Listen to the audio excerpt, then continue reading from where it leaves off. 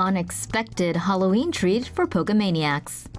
Listen up, Tomo Sapiens. It's Halloween, and do you know what that means? Gen 3 Pokemon. Wait, what?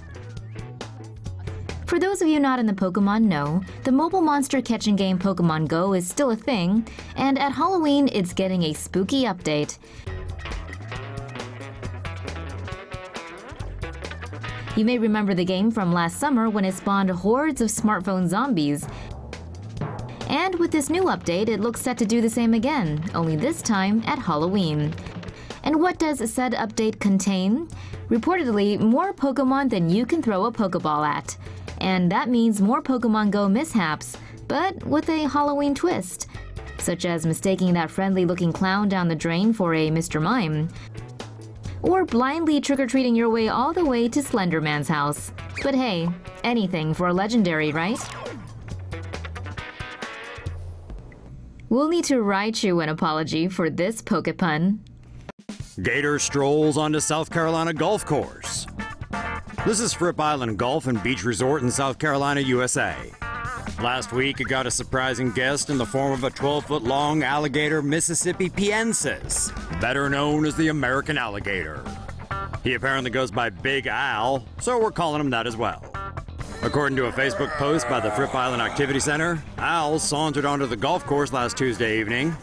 He was apparently less concerned about the nearby deer and people, and more focused on getting to another pond. This footage was shot by the island's naturalist, Jessica Miller. The resort says she was accompanied by a security team and was 30 feet away while shooting it. A closer look at the Facebook comments reveals that this isn't the first time said gator's been spotted. User Charles Heyman claims to have spotted the big feller 2 weeks ago on the same fairway.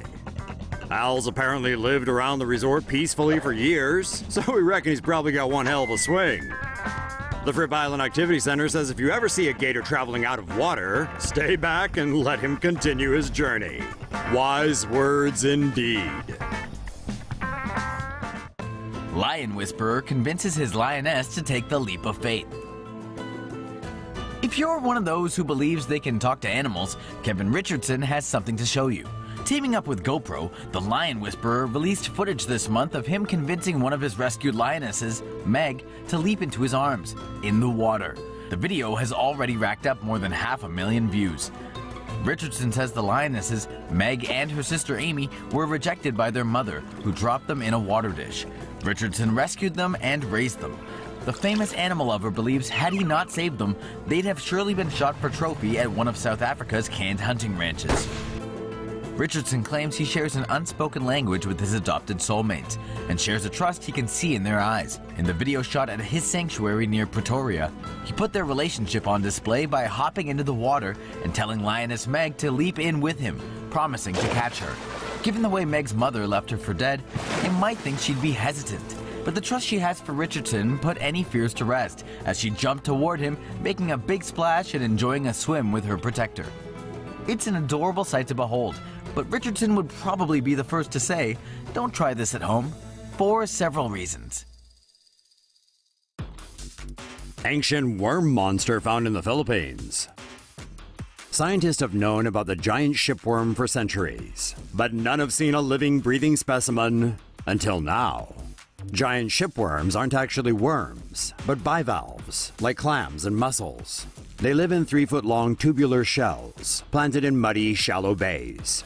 This unicorn of the mollusk world was recently discovered hanging out in the southern part of the Philippines. A local TV segment about the creatures tipped off a team from Northeastern University. They went to a lagoon in Mindanao's Sultan Kundara province and managed to collect 5 live worms. Back in the lab, researchers cut off one end of the shell and took out the slimy, black, baseball-sized mass of flesh. Unlike the common shipworm, which feeds on rotting wood, its giant cousin has bacteria in its gills that churn out nutrients from carbon dioxide. It still has digestive organs despite its unique mode of survival, but they're tiny from lack of use. It's not clear how many of the weird-looking creatures are left in the wild, so the team is keeping the exact location of the shipworm home a secret. Locals, though, have been harvesting the giant worms for years, eating it as an aphrodisiac, medicine, and just a tasty side dish. Dinos Down Under. Back when dinosaurs roamed the earth, a whole lot of them apparently did their roaming all over Western Australia's Dampier Peninsula.